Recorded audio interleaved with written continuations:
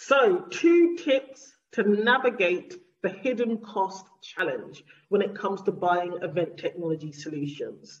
The first tip is know exactly what it is you need. And I know this can sound counterintuitive.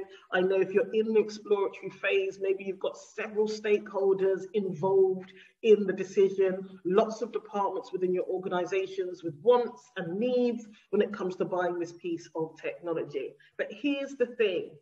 Quite often, especially if you're opting into enterprise level agreements or bespoke agreements, it's difficult for the platform to price accordingly if you don't tell them what you're looking for. And it's also difficult for you to benchmark that pricing, to budget for that pricing if you don't know what it is you want. So it's really important to be very specific.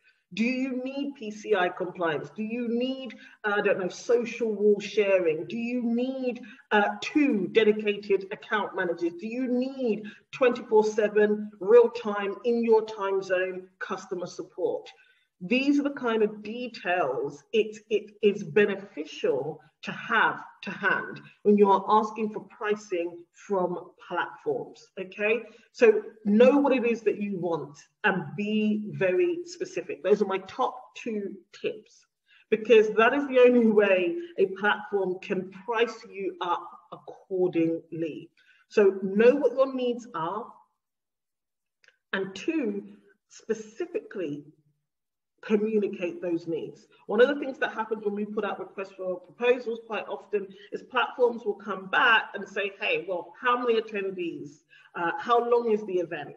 Over what period of time will this platform be needed and used?